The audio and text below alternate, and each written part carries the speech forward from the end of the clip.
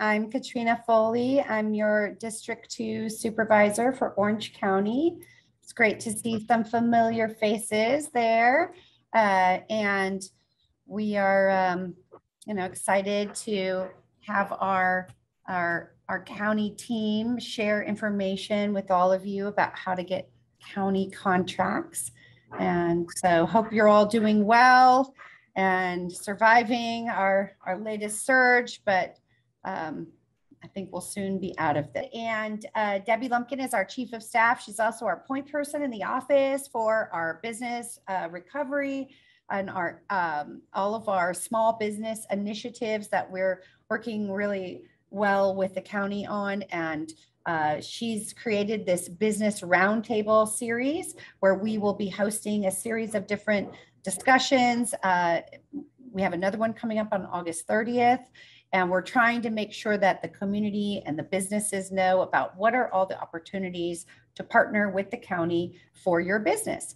And so I will let Debbie say a few words. It's great to see many of you. And go ahead, Debbie. Okay, well, I want to thank you guys for tuning in to join us today. We have some really great county information and county resources on the phone to share some information about how to do business with the county. But what I want to do is encourage all of you that are on the phone, because we have a lot of the chambers and entrepreneur focused organizations. As we have these roundtable meetings, feel free to spread the word. We welcome business owners joining us on these calls as well. We want to make this like an information, funnel, if you will, where we can push information out to help businesses recover. And just so you know, today we're going to be talking about how to do business with the county. And we're also going to be talking specifically about one of the departments within the county, which is Public Works, and, what those types of opportunities look like. But next week, on the 30th, we are going to have another roundtable. And our guest speaker is going to be Patricia Click, who is on the line with us today. Patricia Click is from the center at Lindustry, and she is going to be sharing with us the last two rounds of the CARES Act funding. I believe it's rounds 8 and 9 for cultural institutions and for small businesses. So she's going to be going through, how to apply and get access to those funds. So I really want to implore you guys to invite your business owners to join right in here. You can send the link to them and they can hear the information firsthand. So with that, I guess I'll turn it over to Chris. Thank you, Debbie and Supervisor Foley. I appreciate the opportunity to share a little bit about how to do business with the County of Orange. Now, I'm getting a message saying host disabled participant screen sharing. So I don't know if you can unlock that. But as a matter of fact, every even month, the first Thursday of that month, we host a virtual vendor information day session. It's usually 9 a.m. to about 10 or 10:30. And what we do is we cover a lot of this information. We also have some of our deputy purchasing agents, which are our county buyers from different departments, join in on that call, and they can offer advice. And we have a Q&A session where we do a little forum. And so there we go. Great, thank you. Let me get this up. And in that session, we ask businesses to participate with any kind of questions, and it's a very good, engaging session. So just a little FYI on that. All right, so thank you again for joining the Small Business Roundtable. And what I'm going to cover in this presentation is really a lot of different aspects on the county, on our procurement structure, and various, actually two preferential policies that businesses should be aware of, that you can take advantage of as you engage with the county and business. We'll give you a little snapshot of our procurement spend, just so you have an idea of where our spend is going. We'll also highlight some of our countywide contracts, and which we refer to as regional cooperative agreements, RCAs for short. I'll briefly touch on some solicitation methods and where you can find our county bids, as well as how to register as a vendor on our website. And then I'll just quickly go over some keywords and automated notifications that you can leverage in our online bidding system. All right, so beginning with our vendor information resources, we have a website that has short little videos. So if anyone ever wants to go back and kind of get a little bit more information on something that perhaps you missed, or you just want to break it up in different pieces, not sit through a whole hour of presentation, all those videos are available on our website. As well as these resources that I'm going to briefly go over right here. So the Doing Business with the County of Orange brochure is a helpful brochure that gives you a snapshot of all the information that I'll be covering this afternoon. And that's also something you can quickly send a link to anyone who might be interested in learning more about doing business with the county as well. We also have our online bidding instructions on there, easy step-by-step instruction that helps you, register and how to search for various solicitations that the county has. We also provide our ethics in public contracting. And we do that because we here at the county procurement office, we really pay careful attention to ensuring that all parties, from our vendors to our buyers to our departments, that they understand the ethics in public contracting, because ensuring public trust is vital to our office. We want to make sure that we continue to support that and guard that. The general terms and conditions, we want to make sure that any county vendor is not taken by surprise, that they're well informed as they engage with the county in business. So before bidding on any sort of solicitation, we provide the general terms and conditions, as well as the insurance requirements for commodities and capital assets, as well as services and human service contracts, so that all the information is available. You can review it. Businesses can prepare for it. Anything that they need to modify or acquire in order to bid on a proposal, we want to make sure that vendors are well prepared. We also provide our electronic fund transfer authorization form, again, just to prepare businesses with.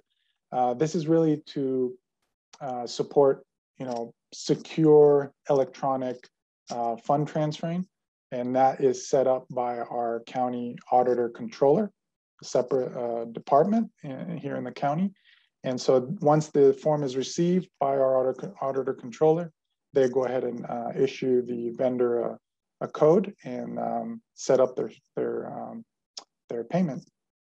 And then lastly, the department procurement contact. So I always like to draw attention here, because this is the gold. This is where businesses should really print and keep it perhaps somewhere easily accessed. So you can contact any department. You can introduce yourself, your product, your service, and that way you can start building that relationship with various departments on what their needs are and what service you can provide. So here's a quick just overview of our county departments here. As you know, the Board of Supervisors governs all the business here in the County of Orange with respect to these 4 program areas. And so I just wanted to highlight that the ones in black are those departments that are led by appointed directors, whereas those in red are those that are elected by the county. So just a little differentiation there. It's also important to note that each department has unique needs and therefore is responsible for their own procurement. So for example, healthcare agency may need medical supplies, and John Wayne Airport may need concession services. whereas the social services agency may need toys and bedding and children's clothing for its Orangewood Children's Home. So our county procurement officer is Maria Perona, and unfortunately she was unable to join us this morning, so I'm pinch hitting for her. But the Board of Supervisors is authorized to employ a county procurement officer to perform certain duties on behalf of the county, which includes procuring all services, materials, supplies, furnishings, equipment, and whatever else the county may need to help perform the necessary duties to better serve the residents of Orange County. And so the county procurement officer delegates the purchasing authority to over 250 deputy purchasing agents, or as we refer to them as DPAs. And the DPAs are then trained by our office, who are then deputized to perform in the county procurement officer's capacity, which includes conducting the solicitation process and issuing of contracts. And because each department has unique needs, as I mentioned, they're responsible for their own procurement. So the County of Orange operates under a decentralized procurement model. And so I just wanted to highlight quickly, what our office does, so you have an idea. Our office implements and enforces policies set by the board, which in turn the office must develop more specific procedures on how the policy will be implemented. We ensure solicitations are done in a fair, open, cost-effective, and ethical competitive process. And we do that by ensuring that we provide training and certification to all our DPAs to ensure that best practices and professional standards are being upheld. Our office also conducts annual compliance reviews to ensure that DPAs are complying with county policy and procedures in the procurement of goods and services. Our office also assesses commonly used goods and services across the county, where regional cooperative agreements, or RCAs, can be implemented. And then the same way we administer the acquisition of things, we also administer the disposition of things through our county surplus program. And then we also administer our formal online bidding system, which I'll touch on a little later in this presentation. We serve an advisory role to the various departments on how to best procure goods, services, and equipment. We also administer the environmentally preferable purchasing policy, try saying that twice as fast, and implements guidelines for green alternative procurement where practical. And then lastly, we administer the county's preference policies, which are the Orange County Local Small Business Policy and the Disabled Veteran Business Enterprise Policy. So I just want to highlight the OCLSB policy real quick.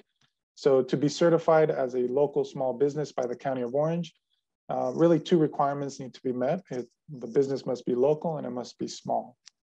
And so local means really maintaining its principal center of operations here in the County of Orange. And it has to have a business address located in the County of Orange that is not a post office box. Or we can have a valid business license or certificate of occupancy, issued by the county, by an Orange County city, or any other documentation acceptable to the County of Orange. The other part of that coin is the small part. So the small requirement is that the business must be certified as a small business by the State of California Department of General Services. And those requirements must be valid at the time of the bid or proposal submittal. And just to provide a little bit further information, some of those requirements by the state include the business must be principally located here in California.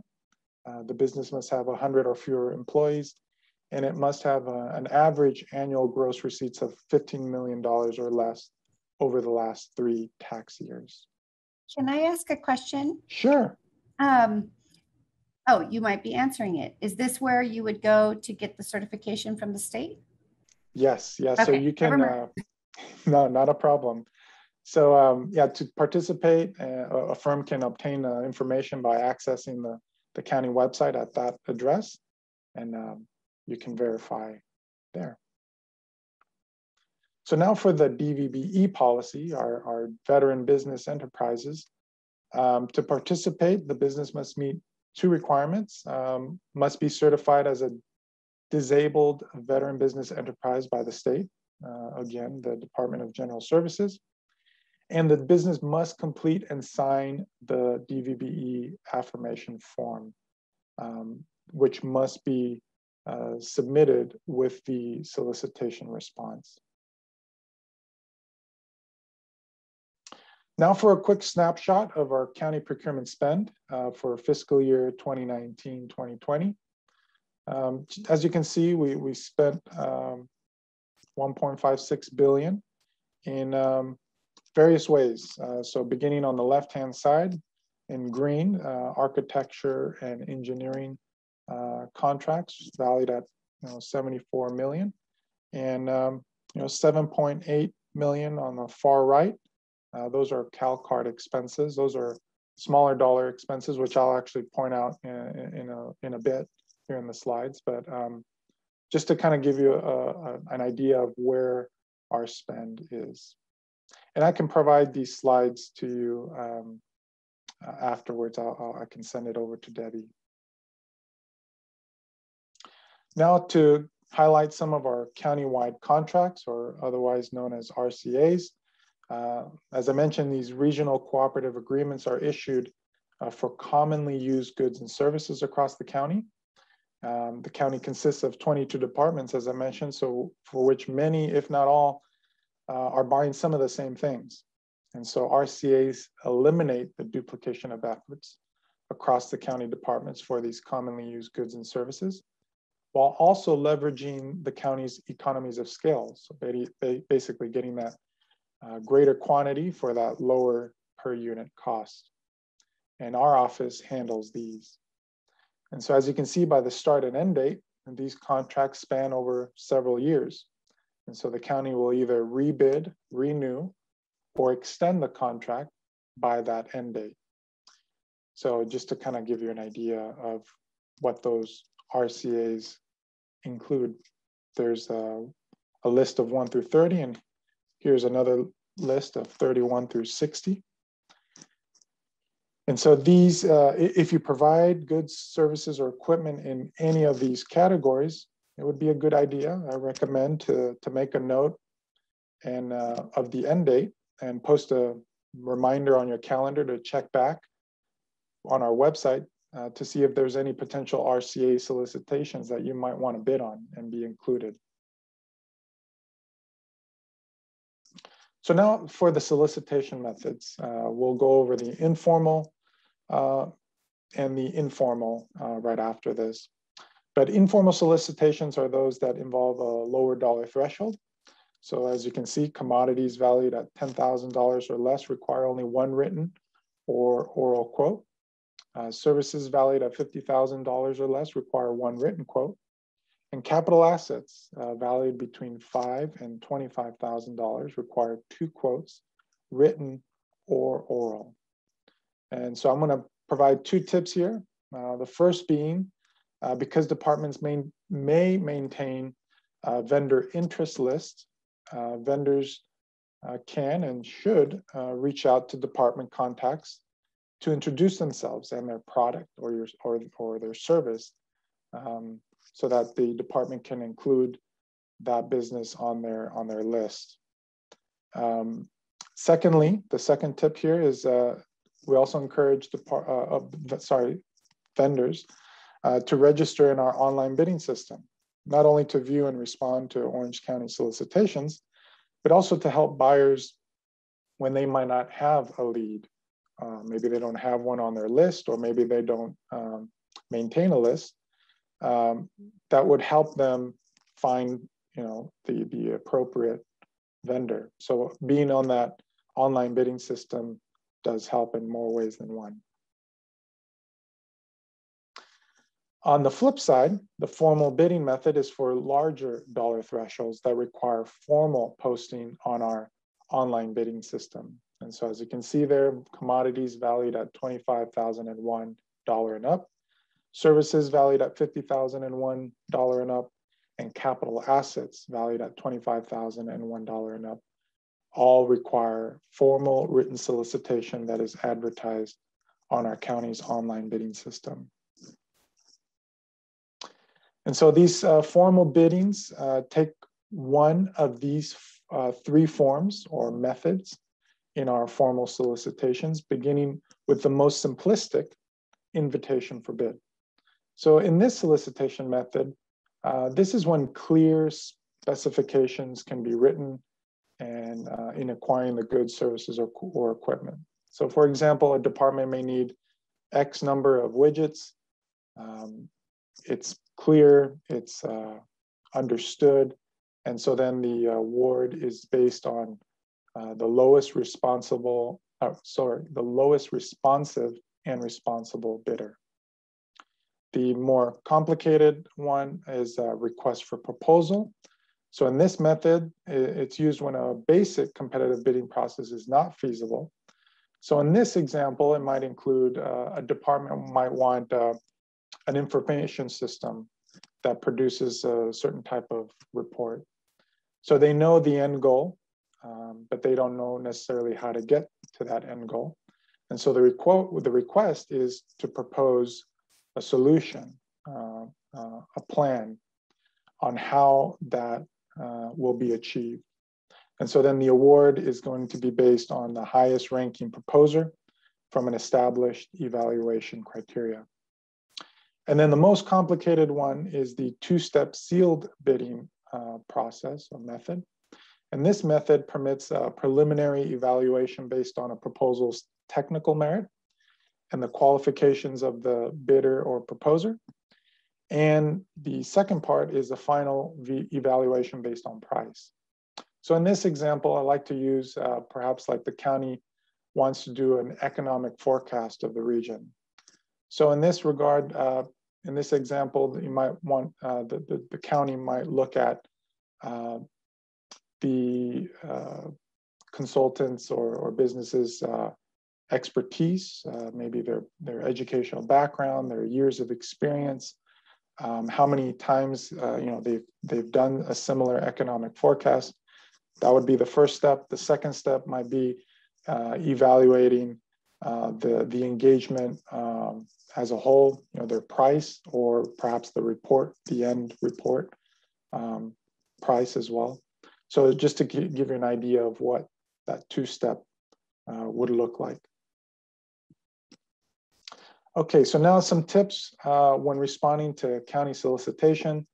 We encourage that all businesses read the solicitation package carefully, and you make note of any issues, any questions you might have during that Q&A period to make sure that you post it on our online bidding system to request any clarifications before submitting a solicitation response. And then lastly, making sure that that solicitation response is submitted by the due date listed on the solicitation, because late bids will not be accepted. All right, so all our active formal solicitations are posted, as I mentioned, on our own online county bidding system, which can always be reached by clicking on the Open Bids link found near the top of the Orange County Procurement website, which is olb.ocgov.com/bids. And in order to view, download, and respond to any of these solicitations listed on this page, you'll need to register as a vendor. And to register, you first click the register link found on the Open Bids page, and then click Continue to the external page when it appears. This will take you to this website of our third-party provider that houses all formal county solicitations. And on this page, you click the Register for Free button to begin the registration process.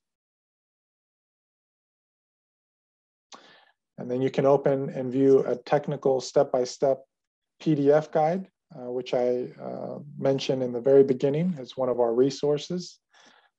Free, easy to follow step-by-step guide on how to register as a vendor.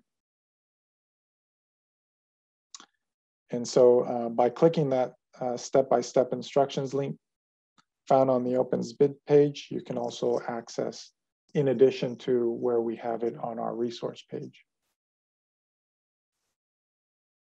And during registration, you'll be prompted to select keywords related to your business.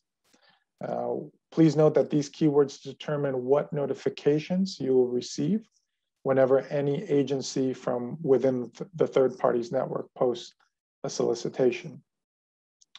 Now, we recommend typing the County of Orange as the first of 3 keywords that you're required to provide as part of the registration process. And once you've completed the registration, you can always change the keywords and commodity codes you have selected by clicking on the bid profile from the account menu. And your notification settings will be automatically updated. And from this page, you can also choose to stop receiving automated notifications by clicking on the toggle button as shown.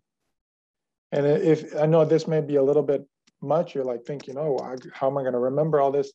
Again, we have our videos online that go through all these steps, so you can, pause and, do what you need to do in the system and then go back. Or you can also reach out to us and we're happy to help. And so for any technical questions related to the actual platform, simply open the account menu and you can click support and use the contact information provided there. And as always, if you have any questions, you're welcome to email us at cpo@ocgov.com, and we'd be happy to assist you with anything. And with that, that concludes my session. If you have any questions for me, I'm happy to take them. If not, Debbie, you can take it over. Okay, I'll look for, it looks like we do have one hand up, and it's Julianne Harkness from Costa Mesa. Yes, hi. I might have missed this part. I just was curious if the RCA contract list that you showed us, that's showing the start and the end dates of all the contracts that are currently underway, is that information that is accessible to the general public so that they can go on and see when those are all going to be ending? Is that on the website as well? Yeah, that's on our website, and I can provide it to you as well. So actually, I'll go ahead and I think I can include my email address in the chat here. Great, thank you. And then you can email me, absolutely. The other thing is, if you could, Chris, could you reduce your slides there? Sure. The other thing is we're recording this and we'll be sending out a link with the video. And so for our chamber partners that are on the call, we hope that you'll send it out and that information will get out to your members. I know I don't see any other hands up, but I also want to give Joseph a chance to chat. Joseph is from our Public Works Department here in Orange County, and maybe he can tell us just a little bit about, what's going on in Public Works contract-wise. What are some of the things that vendors should think about and consider? Okay, yes. So good afternoon, and thank you for the invitation. So piggybacking off of Chris, the number one thing that I would recommend is to register in Periscope, formerly BidSync, but Periscope Holding, register. So if anything else that you take away from this event, number one thing is to register. Everything formal that goes out from the county, it will go through our online bidding system, Periscope. So that's the first thing that you should do. The second thing is to understand that we as public agencies, we follow strict guidance in terms of how we procure items. So for commodities and services, we follow the contract policy manual, which is governed by Chris's agency, CPO. And then for our A&E, our architect and engineering, and our construction contracts, those are governed by our design and construction policy manual. There's nuanced difference, but the main thing, nuts and bolts, is construction projects, AE projects governed by design and construction, and then commodities and services by the CPM, the contract policy manual. And in both of those, they're available online at our website. You'll see the full scope of everything kind of Chris was discussing in terms of how we actually do our solicitations, the policies in terms of the thresholds and what it requires. So if it's a service under 50,000, all we need is one quote. If it's a service over 50,000, then you need to formally solicit. If vendors know that, then it helps them understand, you know what, I know an end user, my services are only $30,000. That's where they can start doing their networking, and they have a better, clear understanding of how to get opportunities, because there are other opportunities outside of that formal solicitation, but it's just understanding what the actual rules are. As a procurement manager, I'm hands-off when it comes to that interaction in terms of businesses talking with end users. When it gets to my group, I say, hey, we are following the rules. This is what it is. But if our end users have a need and they have a client or they have a vendor that supports it and it fits in line of the rules, then we go forward with it. One difference I would say with the CPM, the contract policy manual, and the design and construction are the preference programs. So as of right now, our local and small business preference program and our disabled veteran business enterprise preference program, those are both related to our commodities and services contracts. However, we still encourage DVBEs, small local businesses, MBEs, WBEs. We encourage all that on all of our projects. So still, main thing, register, so you're notified. What else?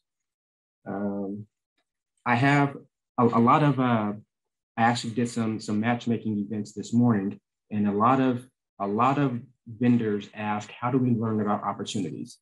So for Public Works, most of our architect and engineering work, we do that using on-call contracts. Essentially, those are big umbrella contracts for a broad discipline, let's say civil engineering, where we have larger, about 1.5, $1 to $2 million contracts set up for a 3-year period. That's how we mainly do our business. So once we solicit for those services, that contract is good for 3 years. We can renew it again after that for 2 years. But for firms that are interested in getting in the door, they want to know, hey, when is it coming back out again? So if you go to our website and you click on the Public Works page and you hover over the OCPW link, there's a little button that says Capital Improvement Projects. And there's a link to an architect and engineering design list of all of our on-call contracts. It shows the discipline, it shows the date that it expires, and it shows whether or not it's renewable. So that's a good way of somewhat learning what our projected project list would be.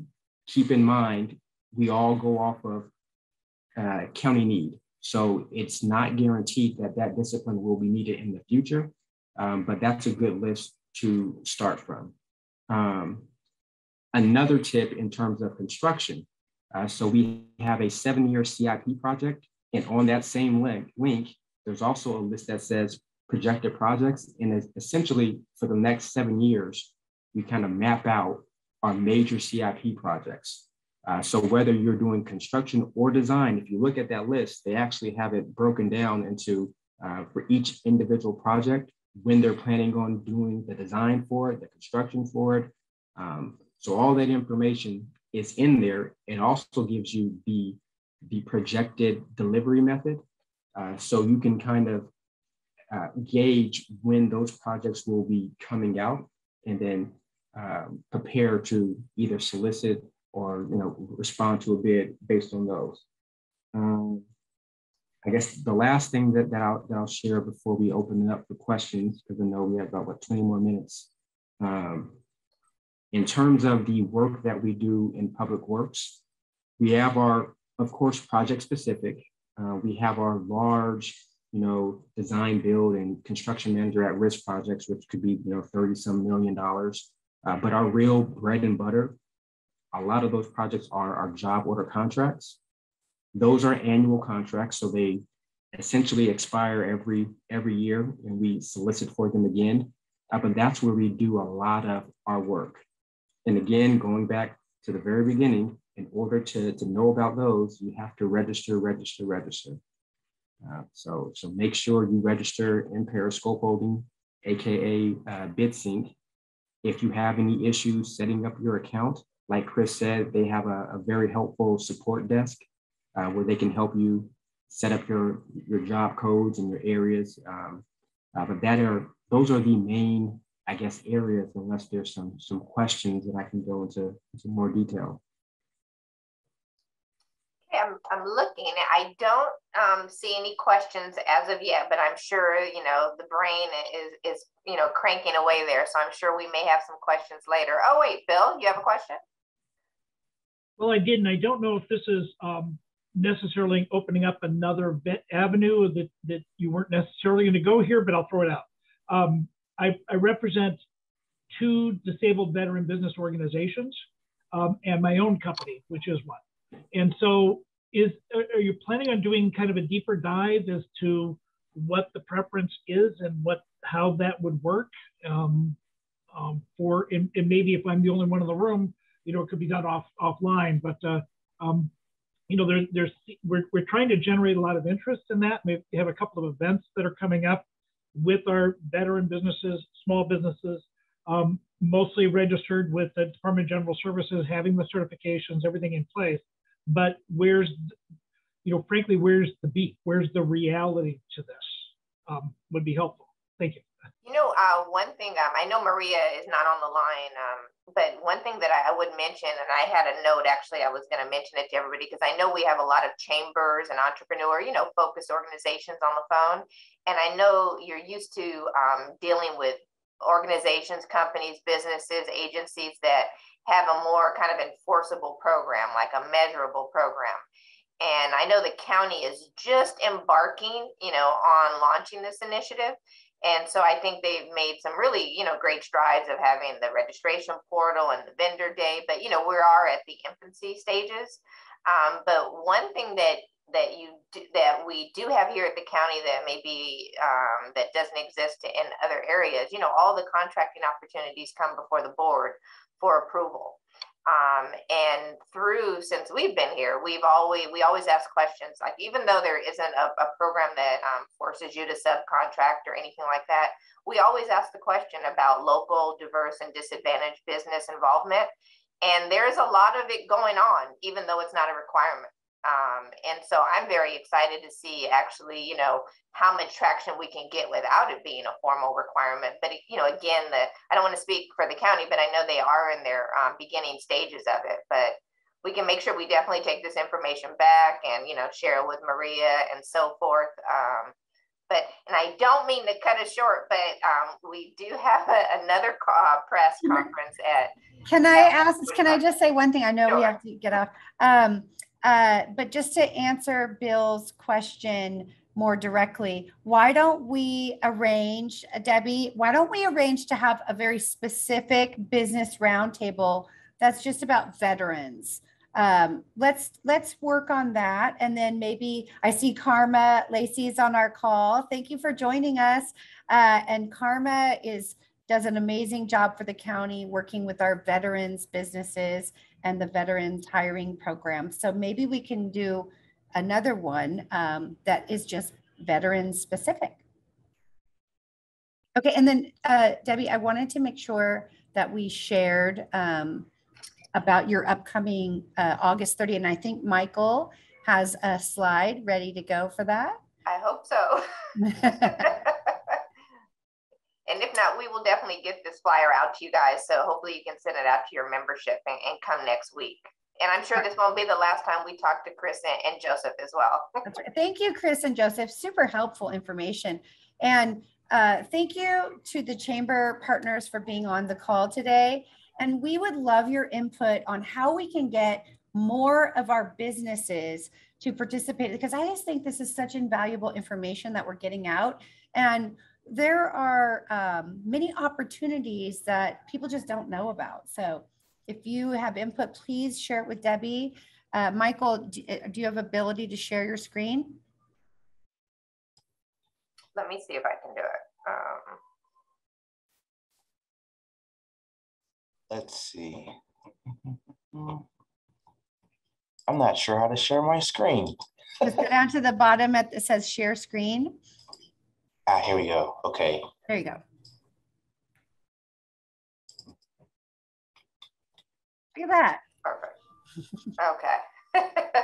Is So that it? So Debbie, you want to share about this upcoming Sure, event? sure. So kind of like I mentioned in the beginning, we want to really make sure that all of you chambers and entrepreneur organizations are here next Monday with us. But also, I think the biggest value is to get as many businesses on the line as possible. We have Patricia Click of the Center at Lindustry, and they're going to be going through rounds 8 and 9 with us, and how to apply and how to get access to that funding. So they are, I think, the administrator of the CARES Act grant funding. So it should be a really good session. So I'll make sure Michael and I will get this flyer out to you guys so you could push it out, social media. The more the merrier. We got to rebound from this. Great. Thank you. And thank you, Debbie, for being so passionate about helping with these small business supports programs and the Business Roundtable series. And we really just enjoy the partnership with all of our chamber partners and our entrepreneurial groups. We look forward to many more of these business roundtables. If you have suggestions for future topics, please share those with Debbie and everybody. Just I want to leave you with a couple things I'm going to be doing. I do COVID briefings most every day. I have one at 2 p.m. And today on our call, we will be having Dr. Timothy Korber, who is the Medical Director of Emergency Services for Fountain Valley Regional Hospital, Dr. Cynthia Cork, who is obstetrics and gynecology specialist from Fountain Valley, and then Eric Fallis from the Coast Community College District, talking about what's happening on campus as relates to vaccines. So we are doing really well here in Orange County in terms of our vaccinations, and many of our cities are moving into the closer to 70% vaccinated. We've got to get to about 85% in order to get herd immunity so we can all get together and enjoy our best lives again. So thank you all. Wear your mask. Enjoy your rest of your day. Thank you to our amazing county team for helping and being supportive of our series here. Appreciate you. Bye-bye.